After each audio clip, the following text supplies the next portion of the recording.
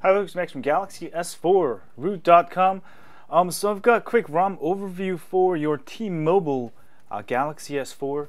This is called the Death Star ROM. Pretty nice ROM. It's nicely themed in blue, and you can see the Wi-Fi there. Let me turn off the Wi-Fi so you can see the regular signal there.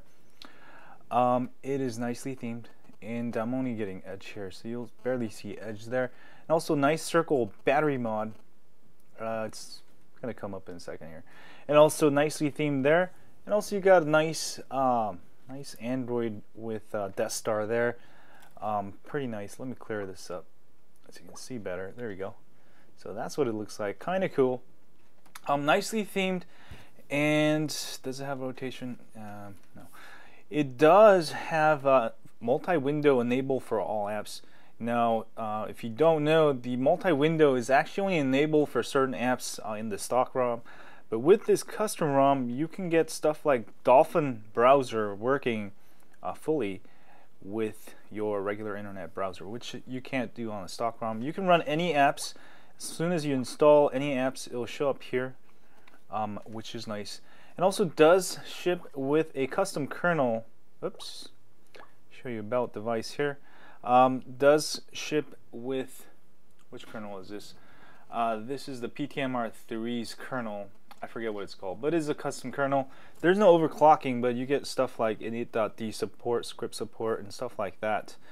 If you want to get very good battery life, I do suggest installing like set CPU and downclocking to maybe like just a step, like 1.672.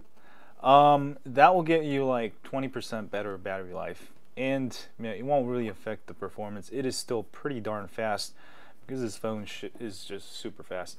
And also does have 5x6 launcher, as you can see here. 5x6 app door, 5x6 launcher there. Now if you use widgets, if you use a lot of the Samsung widgets like the weather widgets, you might not like this ROM because it does cut off some of the stuff, as you can see here. But if you need the bigger launcher and you like TouchWiz launcher, you can go ahead and install it. Also, you can install Nova launcher, which is my favorite launcher anyways. Install Nova launcher, and you can change your grid size however you want, and should make your phone run faster.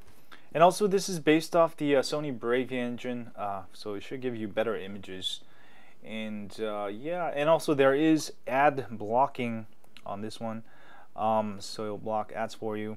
But pretty nice ROM, pretty nicely themed. I mean, we're still seeing some of the beta versions, so you might still see some bugs like the widgets and stuff being cut off. But I mean, overall, it should be a pretty stable ROM as far as using it as a daily driver.